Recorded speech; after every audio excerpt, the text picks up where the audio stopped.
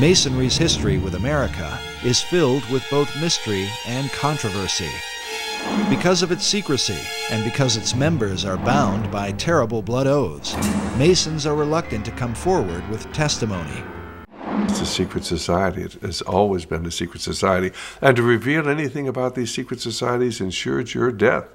And people who've tried to expose Masonry, even to this very day, risk their lives in doing it. Yet from the shadows, some light appears. When you actually go into Masonry in the first 3 degrees, why, if you promise that if you are ever reveal any of the secrets of Masonry in the first degree, why you'll have your tongue cut out, and you'll have you'll be buried in the sands of the sea up to the level of your neck at the level of low tide. And at the 2nd degree, I believe they cut out your heart, and the 3rd degree, they're going to cut out your entrails and burn them.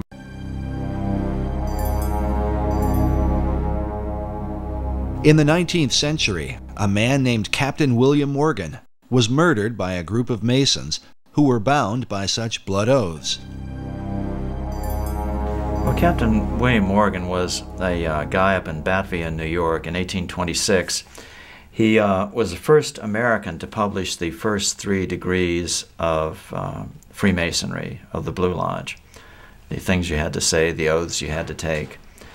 And Masons didn't like that very much. Captain Morgan had violated his oath by writing a book to let people know about the terrible oaths of this terrible society.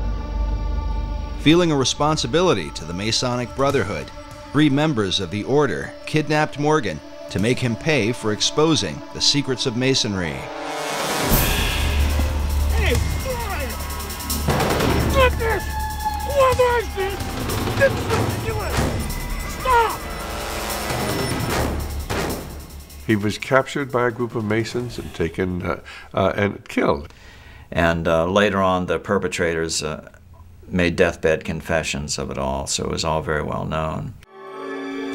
Of these deathbed confessions, at least one has survived, given by a man named Henry L. Valance, whose insight into Morgan's final moments provides a heart-wrenching account. While Valance was never brought to justice for the crime, his final confession revealed a conscience haunted by a lifetime of guilt. If the mark of Cain wasn't upon me, the curse of the first murderer was. The blood stain was upon my hands and could not be washed out. Valance revealed how a council of 8 Masons had condemned William Morgan to death. Council. They made a decision and decided your fate. Are you ready to pay for your betrayal? Talk to me, man. I've done what was right. And how Morgan had pleaded for his life on behalf of his wife and children. He commenced wringing his hands and talking of his wife and children, the recollections of whom in that awful hour terribly affected him. Please, my children, my wife. His wife, he had said, was young and inexperienced, and his children were but infants. You should have thought about that before you turned us in, before you wrote the book. May God have mercy on your children, because we will not have mercy on you.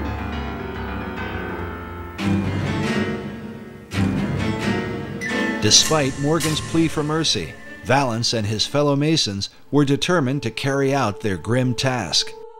They gave Morgan time alone to prepare himself to die.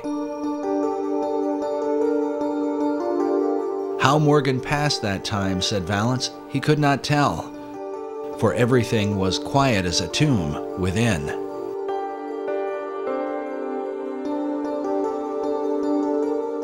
When they returned, they bound his hands and led him away to the awful fate they had prepared for him. The story was he was actually drowned after being mistreated horribly for a period of time. Well, when the word of this got out, and people began to realize this dangerous influence of Masonry within our society, why the membership of the organization fell off dramatically. As one investigator put it, as one writer put it, Freemasonry, which was rampant throughout the country at that time, almost dried up overnight. The public outrage over Morgan's death was profound.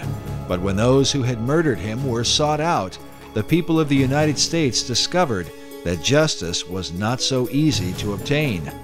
The reason was given by the Reverend Charles Finney in his book, The Character, Claims, and Practical Workings of Freemasonry, first published in 1869. Finney was a former Mason who lived through the Morgan affair. He claimed that justice in the case was impossible because nearly all the civil offices in the country were in the hands of Freemasons. According to Finney, even the newspapers of the day were completely under their control. Finney writes that it was found that they could do nothing with the courts, with the sheriffs, with the eyewitnesses, or with the jurors, and all their efforts were for a time entirely impotent. So this turned into a big brouhaha. It was a big Masonic scandal because it was all known. The Morgan incident became an issue of national importance, not simply because a man was murdered, but more importantly, Americans began to realize that their supposedly democratic country was being secretly controlled by the Masonic Brotherhood. And this led even to separate political parties, anti-Masonic political parties being formed, and they were even called the Anti-Masonic Party. They ran candidates for president, and they were significant parties. They weren't just minority parties, so it was a really big deal. The Anti-Masonic Party was the first third party in American politics, and eventually became the Whig Party, which is more widely recognized. The party itself was led by former President John Quincy Adams, who wrote a collection of letters and essays against Freemasonry. How can you have a free society when you have people who belong to these secret societies and have sworn these terrible blood oaths? You can't have a free society. And that's what John Quincy Adams was writing about.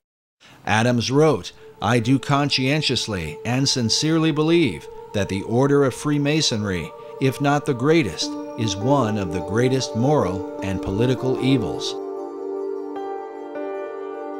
As a result of the Morgan incident, a series of official investigations took place. In 1829, a New York State Senate committee published its findings on Masonry, stating that its members were found in almost every place where power is of any importance.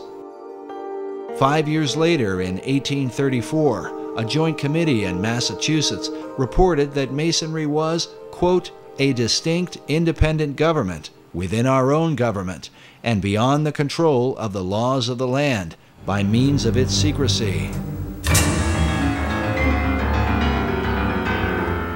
Well, the influence of Masonry has always been here since those days. And of course, within 15 or 20 years, why the membership of Masonry had reconstituted itself. It said they got down to only about 5,000 members there when Masonry was really exposed. But people soon forgot about the terrible things that had happened, and the fact that if you were a Mason, they really would kill you. Most people look upon Masonry as simply a fraternity, and these oaths have no meaning. But tragically, they do. A monument was erected in Batavia, New York, and remains to this day, in remembrance of what happened to William Morgan. The inscription on its base reads, "To the memory of William Morgan, a native of Virginia, a captain in the War of 1812, a respectable citizen of Batavia, and a martyr to the freedom of writing, printing, and speaking the truth. He was abducted from near this spot in the year 1826 by Freemasons and murdered for revealing the secrets of their order." The monument goes on to tell the reader where they can find the historical records that document the Morgan account.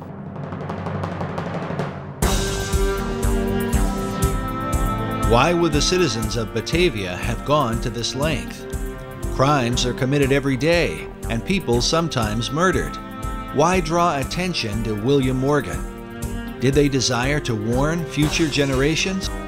Was it because the people of that time recognized, as Charles Finney asserts in his book, that America was being controlled by Masons from behind the scenes? But for what cause? For greed, power. Or is the answer most likely found in the great Atlantean plan? In order to bring forth the destiny of America and lead mankind into the vision of Plato and Sir Francis Bacon, the secret societies would have to control the new world, and in time subdue the old.